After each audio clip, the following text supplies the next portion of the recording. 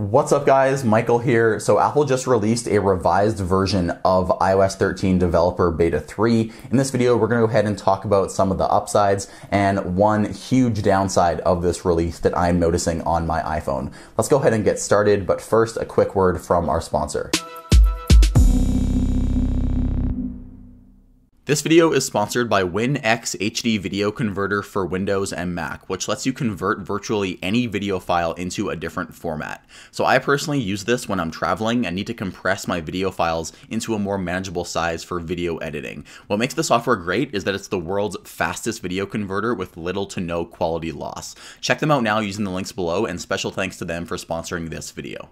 So the update came in at 117.4 megabytes on my iPhone XS Max, and before I downloaded the update onto my iPhone, I had 44.53 gigs available, and after downloading it and installing it, I had only 38.46 gigs. So this update took 6 gigs off my phone, and that was the one huge issue I'm having with this update. Super frustrating. It was only an update that was 117 megabytes, so I don't know why a 100 megabyte update has to take 6 gigs of storage off my phone. Tell me in the comments if you are having this issue as well. It is very frustrating. The build number has changed also. Before it ended in F, now it ends in G. Also, this build number of iOS 13 Beta 3, the revised version, is now the exact same as the build number on iOS 13 Public Beta 2, which was also released today. So those two builds of iOS are now identical. So if you are running iOS 13 Public Beta 2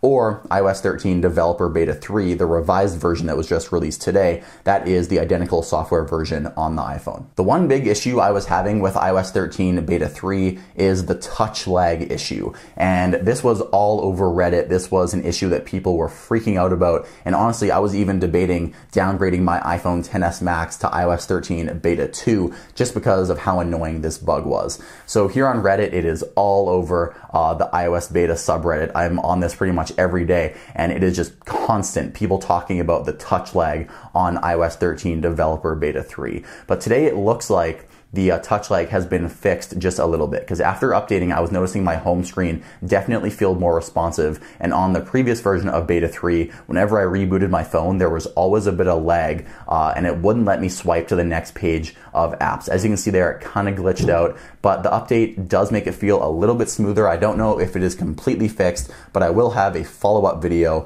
to iOS 13 Beta 3 to let you guys know if the touch lag issue has been fixed or not. So honestly, my best guess as to why Apple released this revised version of Beta 3 today is because they also released Public Beta 2 today, and they want both of those software versions to be identical except for the name Developer Beta and Public Beta. So before, in previous years, Public Beta 1 would be Developer Beta 2, Public Beta 2 would be Developer Beta 3, and so on. But before this update today, there was Public Beta 1 and then Developer Beta 3. But then today, Apple released Public Beta 2 and then a revised version of Developer Beta 3. So now it makes a lot more sense whenever Apple releases Developer Beta 4, that will be Public Beta 3. Hopefully that makes sense. Apple is always very strange when it comes to these beta releases. If you don't want to lose that much storage on your iPhone, I might recommend staying away from this update. But if you don't use that much storage on your iPhone like me and you just want the latest beta, I would recommend updating to this simply because it looks like the touch lag issue